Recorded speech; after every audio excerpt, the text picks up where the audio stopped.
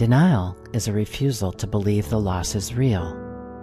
The brain protects itself until it has more time to absorb and process difficult news. Anger may come after we admit the loss actually happened. This emotion can be directed at any number of targets. It may range anywhere from frustration to fury. The deep sadness of depression sets in when we realize the loss has really happened and our life is forever changed. Reaching the stage of acceptance doesn't mean our grief is over.